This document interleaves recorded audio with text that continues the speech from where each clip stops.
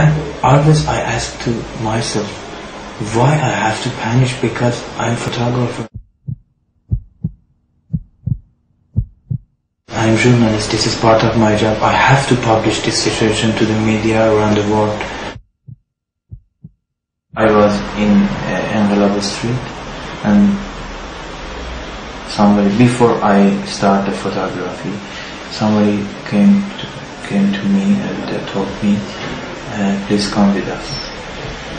And he was Iranian, but 2% they arrested me. They are from Lebanon. I don't know the place, where or which area, because they closed my hand with one band.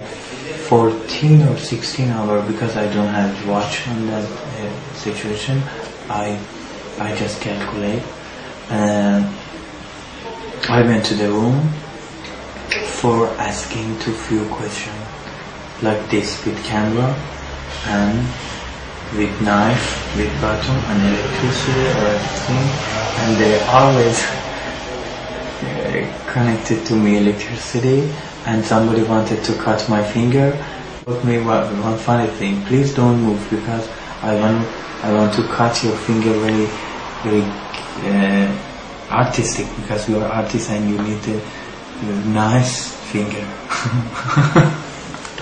They heated me for 24 hours. In this point of view, every journalist is a spy. You know. So I hope to be a free photographer in my country, just because I never wanted to leave my country.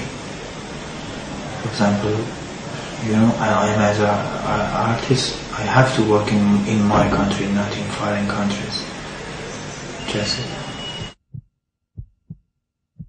usually in Tehran, everything is fine, but in underground we have many things, many movements. They think this movement is the effect of the channels or newspaper or media. When you are opposition, you are under pressure in Iran, and you are not allowed working for many subjects or many places, like a bad dream, you know.